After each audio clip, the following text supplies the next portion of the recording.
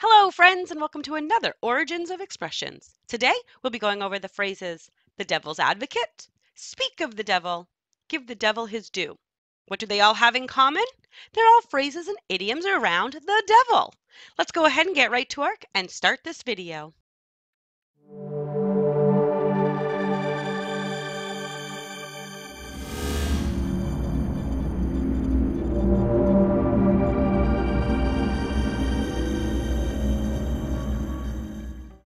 The devil is best known as the image of evil and the nemesis of good people everywhere.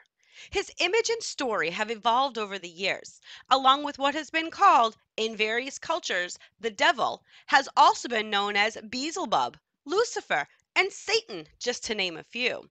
Also, with each culture comes a variety of physical descriptions including horns, wings, red skin, and cloven hoofs instead of feet. This gruesome evil being and his legion of demons continue to strike fear in people as the antithesis of all good things. With fear and evil surrounding his name, it is no surprise that we see the devil pop up in our literature as an expression. Today, we'll go over 3 idioms where the devil is the subject. Let's not waste any time and jump into our first phrase. The devil's advocate.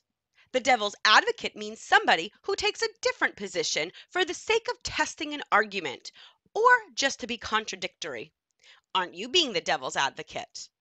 The term devil's advocate was brought to English in the 1700s from the medieval Latin expression avocatus diaboli. In medieval Europe, devil's advocate wasn't seen so negatively. It was like chamberlain or cordwainer. It was a job title. There are various mentions in the Vatican records, dating from early 1500s as an informal role called diaboli avocatus. In 1587, the administration of Pope Sixtus V, his administration established the formal posts of the promoter of the faith, known informally as the avocatus diaboli. The job description wasn't especially difficult until someone was nominated for either beatification or canonization, at which point the devil's advocate was expected to draw up a list of arguments against the nominee becoming blessed or canonized.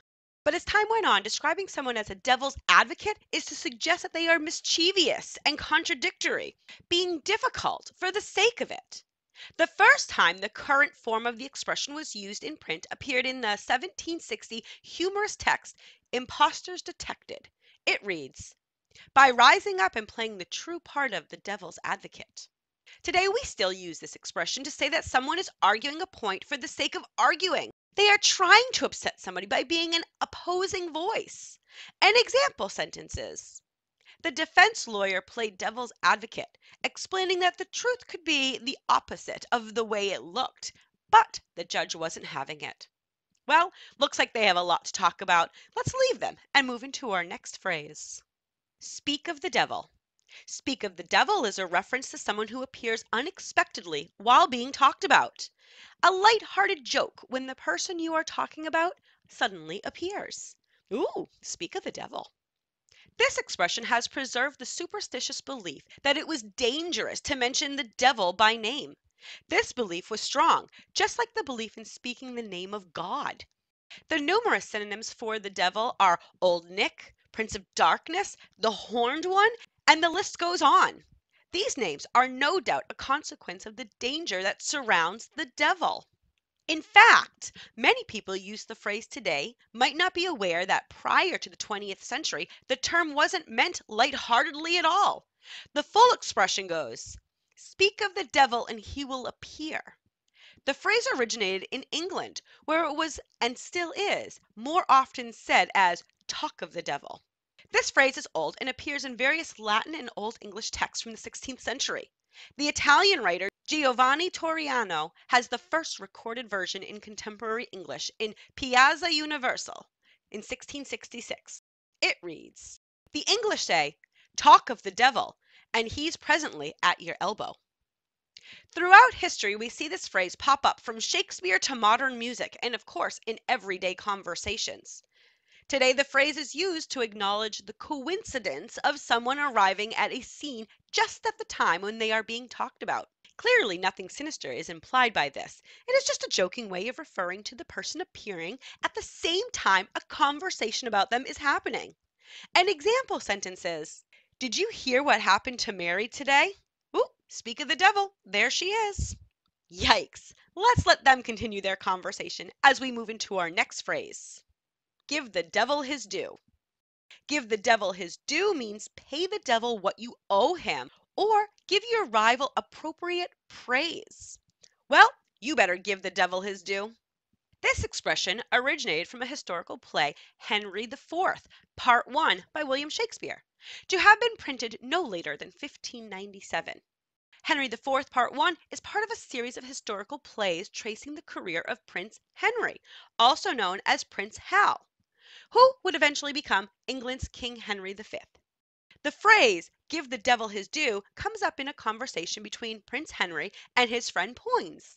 It reads, Sir John stands to his word, the devil should have his bargain, for he was never yet a breaker of proverbs. He will give the devil his due. Today we will still use this phrase when we have to speak of some goodness in a bad person, thing, or situation. An example sentence is, Heather is very arrogant and offensive, but she is beautiful. I'll give the devil his due. Well, let's leave her and move on. Ooh, fun fact. Did you know that Halloween originated as the ancient Celtic festival of Samhain? Yep, that's right. It's where people would light bonfires and wear costumes to ward off ghosts. Over time, Halloween moved away from focusing on ghosts to the festival we know and love today, a day focused on games, foods of the season, and festive costumes. Speaking of costumes, did you know that the most popular Halloween costume is a witch? Are you wondering, where does the devil fall in the list of the most popular Halloween costumes? Well, I was too. So, with the help of Google, I found that the devil costume is ranked at number 20. Wow! Well, whether the devil was number 1 or number 20, Halloween still remains the same old fright-inducing festival it has always been. Traditional costumes like witches, devils, and ghosts will always have a unique place in everyone's heart. Well, that's the information that I have for you today. I hope you enjoyed learning about the origins of our idioms and phrases. I would love to have you subscribe if you did. Think of it as a way to give the devil his due by subscribing to the channel. Plus, subscribing is quick and easy, and I would really appreciate it. Oh yeah, quick question before you go. Do you know any idioms or phrases around the devil? Maybe you know other idioms or phrases on an entirely different subject. I would love to see them. Leave them in the comments below. And if I use one of the phrases, I'll give you a shout out. Thank you again for watching and subscribing. I really appreciate your support. Until next time, bye!